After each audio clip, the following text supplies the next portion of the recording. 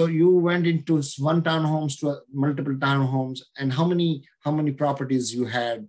What is your transition into multifamily and to RV parks? Okay, so this is a long transition period. So I started in 2000, and over the course up until 2008, 2009, I had acquired 8 properties in total, and I was self-managing them.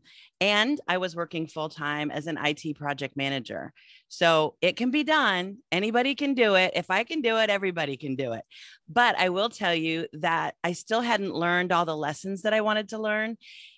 But because of that passive income in 2017, actually in 2019, no, I lied. 2017, I was able to quit my job. And when I quit my job, then I went and took a 6-month class with Robert Kiyosaki online. And it cost me a lot of money, but I didn't care. I wanted to get the education. So I took the class online. And then after that, I wanted to do more in real estate. And that's what kind of prompted me to get into multifamily. Interesting journey.